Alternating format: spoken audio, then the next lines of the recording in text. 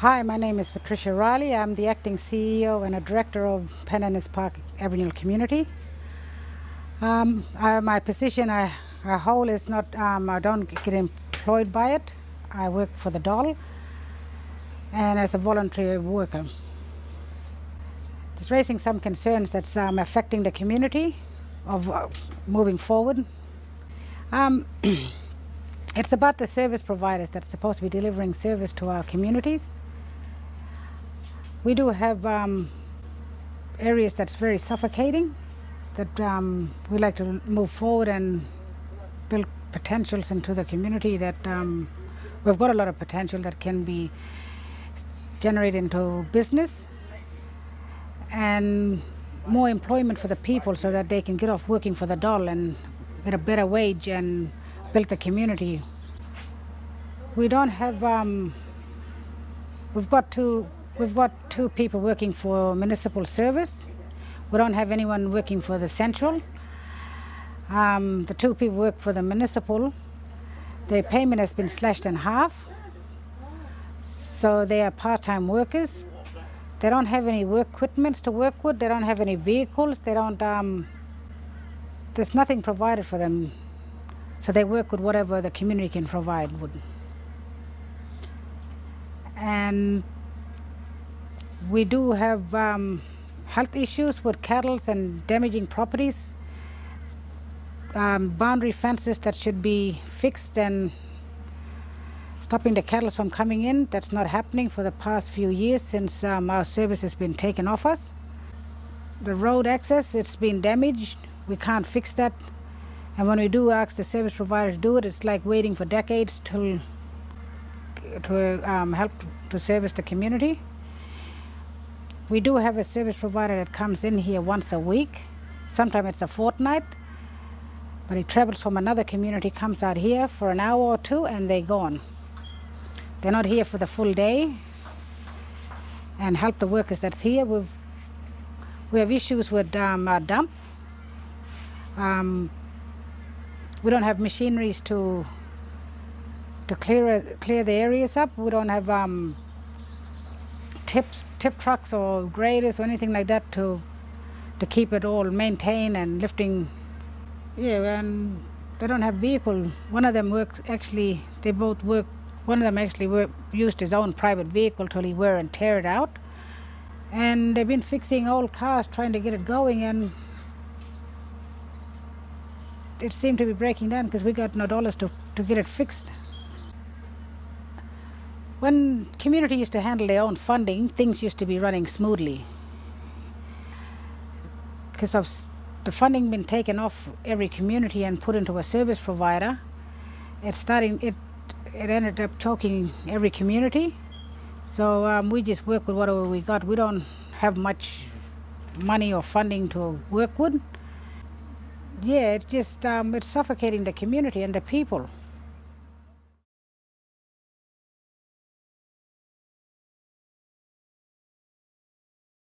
If they don't get paid or they don't turn up or sign a timesheet, they get suspended.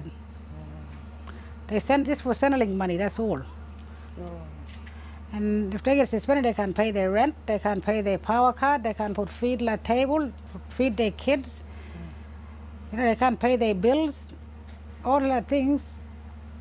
So us, the community, we're suffering.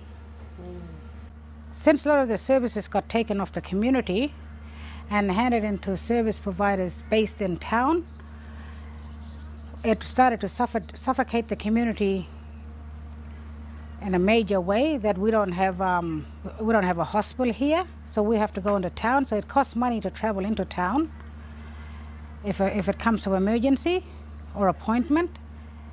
We don't have a supermarket here, so going to the road is like pulling out a leg and an arm from a person. So we have to pay for our fuel costs to travel in and out of Derby or to Broome just to do shopping and school. Kids have to travel, wake up 5 o'clock in the morning, get on that bus by 6:45, travel into Derby, come back about 3 o'clock in the afternoon. Looking for job opportunity, it's very hard because we have to be based in Derby when most of us don't want to live in Derby or don't want to stay in towns.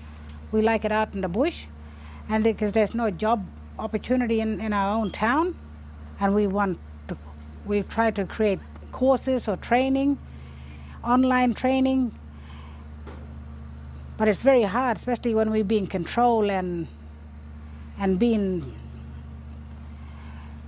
going against our will and our wishes, that we can't do these things in our own community. $90, $120 might seem a little money, but to us it's a big money because we live out in a very expensive environment, living up north. $400-500 a fortnight, that's nothing compared to the bills that we have to pay to keep up with our rent, food on the table, clothing for our children, electricity, personal bills. By the end of the day, we still got debts.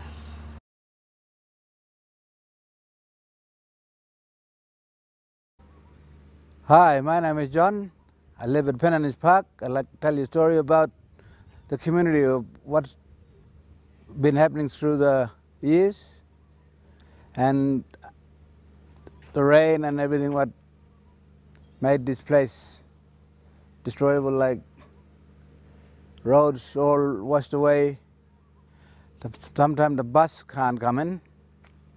So I'm trying to make up something to get this road fixed, but I haven't got anyone to back me up in certain ways to help me to do the roads, clear the road from the entrance right through the community, and even our garage, that sometimes we just work with what we got and just have to go from there. And we need some sort of big machinery. Our machinery at the shed workshop, it's all the front diff or front area in the diff, the seal is all gone, the oil is losing oil. That's why we haven't got any machinery to do our job here. And we're just only struggling maybe with shovel and rake. But as you can see, our machinery lined up here, as this truck, for instance, that had no slave cylinder whatsoever, and bits and pieces to be done on it, but we didn't have the funds to do it. There's no one trying to help us out in any way. And our tractor is got a clutch problem as well. We're supposed to take the gearbox apart and release the clutch and that to get the tractor running in good order. And as you can see over here, that's our rubbish run trailer. And there is Toyota, what we get for work. We haven't got all the bits and pieces are all dropping off slowly. It's running with nearly skeleton soon, and we still just got to battle with what we got. As I was saying for our loader, the front seals are gone, can't even get a bit of helping hand for that to get it running, and we can try to do things around the community with the machinists. It's only one big machine we rely on, but at the moment we haven't got any funds or anything to get anything done on the loader. So yeah, it's just by hand really now, and there's no support from anyone. So I just get some boys to help me out with whatever we can do. And even our slasher inside the Kubota front deck, its bearing is burning on one side. Some of the service provider come from Broome, asking how come we're not doing this, we're not doing that. But the point is we haven't got the equipment to work with. We haven't got any helping hand. And sometimes I give the boys, when I'm doing something else, to use my car when the community haven't got any fuel. So I have fuel in my car, and they use it for around the community run, rubbish run. And yeah,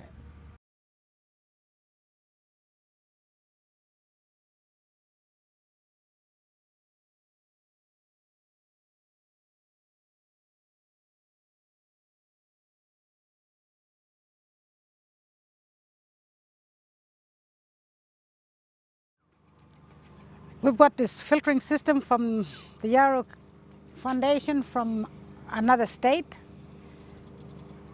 that donated to the community for a healthy water. Our big concern is that we've got this new system here, equipment, and the damages of the road that our municipal and central services are supposed to maintain to keep it accessible to people in the community, to the members, to get access to the water. As you can see, it's people have to walk a good distance into their vehicle to fill containers up, and we don't have equipment and machineries to fix the road, to make it accessible.